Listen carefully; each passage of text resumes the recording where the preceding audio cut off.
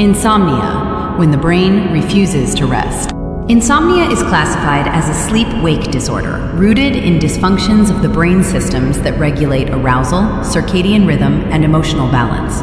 Neuroimaging studies reveal that people with chronic insomnia often show overactivity in the amygdala and the insula, regions tied to emotional reactivity, while the prefrontal cortex struggles to quiet them down. On a neurochemical level, irregularities in GABA, the brain's main inhibitory neurotransmitter, and elevated cortisol levels keep the nervous system in a heightened state of alertness. Essentially, the brain of someone with insomnia treats night like day. It refuses to switch off. The causes of insomnia are complex.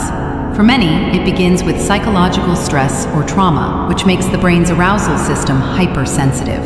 Childhood instability, such as growing up in environments of uncertainty or emotional unpredictability, has been linked to sleep disturbances later in life, as the nervous system learns to stay on guard even during rest. Other contributing factors include chronic anxiety and hypervigilance, depression or mood disorders, irregular sleep schedules and disrupted circadian rhythms, substance use, stimulants, caffeine, alcohol withdrawal, medical conditions causing discomfort or pain. Symptoms go far beyond difficulty falling asleep.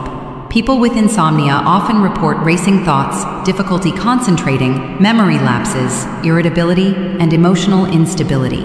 Over time, sleep deprivation changes the brain itself. It weakens the hippocampus, critical for memory, impairs decision-making in the prefrontal cortex, and amplifies reactivity in the amygdala. This is why chronic insomnia doesn't just make people tired, it reshapes how they think, feel, and behave. If you've ever spent hours staring at the ceiling, comment and share.